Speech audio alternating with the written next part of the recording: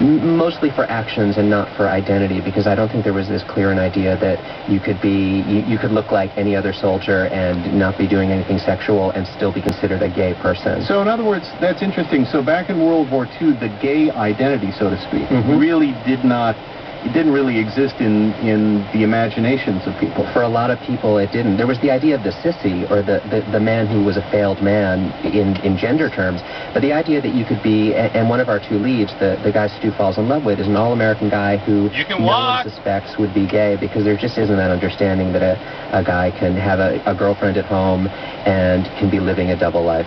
So sexual orientation was not something that people really recognized or talked about? It was just the beginning, I think, in the broader culture of that understanding that there's such a thing as gay identity. I think your main character also ends up having a relationship, I don't know if it's a romantic relationship, but a relationship with a man who works for Yank magazine, right? Exactly, a reporter for Yank. Tell us about that character. Well, that character is interesting because I did a lot of research after reading Coming Out Under Fire of gay servicemen who wrote journals, things that have been published only in the last 10 years of gay life during the war.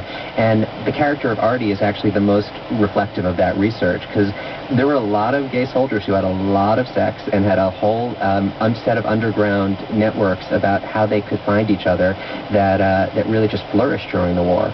And so this character takes our lead under his wing and shows him all the slang and all the ways you pick up guys. And there's interesting moment that in 2005 there's a lyric where a guy talks about tapping his foot in the bathroom and getting another guy to tap his foot, and no one knew what that was. Wait a second. Tapping his foot in the bathroom. You're talking about that thing in Minnesota? Exactly. Well, I am now. So now it gets a big laugh, because everybody knows, gay and straight, that's the code for picking up guys in a bathroom, and that was one of the way gay servicemen found each other. They also found each other by dressing in civilian clothes and going to the YMCA, and that the YMCA's became a place for gay soldiers to find each other. I've heard the Village people talk. Exactly.